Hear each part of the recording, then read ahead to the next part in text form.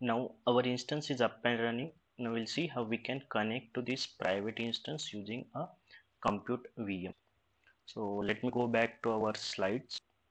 So we completed our first task to create private cloud SQL instance. Now we'll see a second task how we can do it. So here I'll be following this architecture diagram. So what I will be doing, so I am creating a compute engine VM, that is a GCP VM instance. So first I will create a Linux, and using Linux VM I will use a MySQL client to connect to my a private cloud SQL instance. So this yellow, I forgot to mention, it is a single VPC. So all this compute VM and your cloud SQL instance should be in the same VPC. So that's why they are able to communicate using the internal IP. So add your compute engine VM also having only a private IP. I am using a IAP here.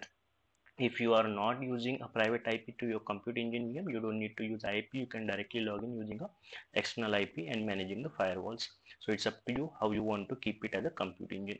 So it can also refer as a jump VM because you are using this as a jump VM to access your private cloud SQL instance. Okay, so either you can use a IAP and keep it more secure even your jump VM, and you can access a private cloud SQL instance. But as I recommend, always keep only a private IP, do not use a external IP. So now let me go to the cloud console and I'll following complete setup in this video. I did not perform any step before this video, so I'll do everything for you on this same call. And if we are facing any issue, we'll troubleshoot that, we'll solve that, and we'll try to access our private cloud SQL instance. So let me go to the VM instance page. Okay, so here I do not have any VM instance, so let me create one VM instance. Here I'll be using a Debian Linux distribution. Here I'll just give the name jump Linux. So I'll be creating two, one is Linux and another is a Windows.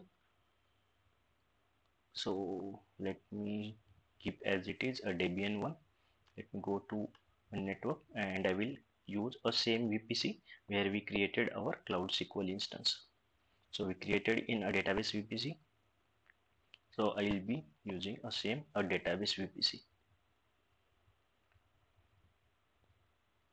and definitely I will not use an external IP. I'll keep it secure as a production environment, and I'll simply, okay, let me add tag. I guess I'm using tag for my firewall. Let's see, if not we are good. So if you do not have an external IP, you have to enable a IAP to log in into your virtual machine. I have created separate videos on IAP, how to enable IAP and how to log in into a VM instance without external IP. You can refer that video. But if you are using an external IP, then you don't need to enable IAP for this. Let me show you the firewall I created for IAP. If you are using IAP, you have to create one firewall rule from a Google predefined range to allow traffic on 22 port for Linux and 3389 on your Windows VM. So here you will see I have created one IAP access firewall and it is allowing traffic from this range. So this will be fixed for complete a Google tunneling. So this won't change. You just need to mention port 22 and 3389. Okay, and I am using the target tags. That's why I added the target tags.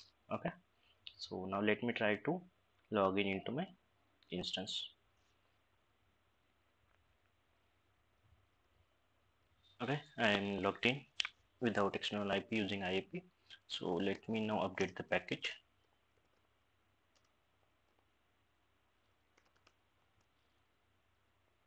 So one thing to remember here, if you are using only a private IP and do not have external IP, you will face an issue here while updating the package, as your VM instance do not have any internet access. So either you can create a NAT here. So I have already created NAT. Let me show you here. So NAT is used to access internet on your VM which do not have an external IP. if you have external IP, you don't need to use a NAT. So I created a cloud NAT. So this is very simple to create a cloud NAT. Simply click on cloud NAT and just follow these steps. So suppose I'm giving the name NAT. Network, I will select my database VPC. Region, I will select. So I already have in US Central one. It won't allow. So as all, if it is not there, it will say a region name and then I can use a router. So it is a very simple to create a NAT. So I already created here in my VPC. So you don't need to create now. So once packages are updated, let me expand it. Okay, so first let me check if I have a MySQL client here. Okay, so it is saying a MySQL version not found. Now let me install a MySQL. I need to use sudo.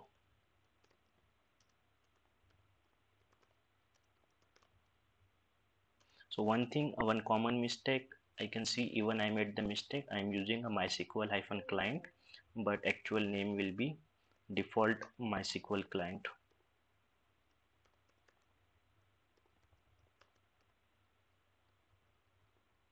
Okay, let me run it.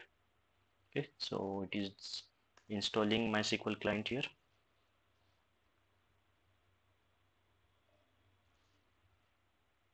So it will take couple of minutes. Okay, it's completed earlier. So now let me see the version again. Okay, now it is showing MySQL client is installed. Now how we can connect using this MySQL client to our Cloud SQL instance. So for that I will use MySQL -h. It is for host name, and I'll be using an internal IP address of my MySQL instance. So let me go and get the internal IP. So this is internal IP. This is internal IP, and here I will be using a root user. So I will use hyphen root and -p. So it will prompt for password. So let me enter, and it is prompting for password. And let me enter the password which I set while creating the instance. Okay, and here you can see it's connected. Your MySQL connection ID is 2427, and let me see if I can see the details. So I'll just turn show databases. Okay, and it is showing all a databases. Let me create one database. So I'll just create test, create database test. Okay, and let me show again if it created test database. Yeah, it created a test database. So we are able to access our private cloud SQL instance using a Linux VM inside the same VPC. So thank you for watching this video, and in next video we'll see how we can connect to a cloud SQL instance which will be private using a MySQL workbench on a Windows VM. So let's see in the next video.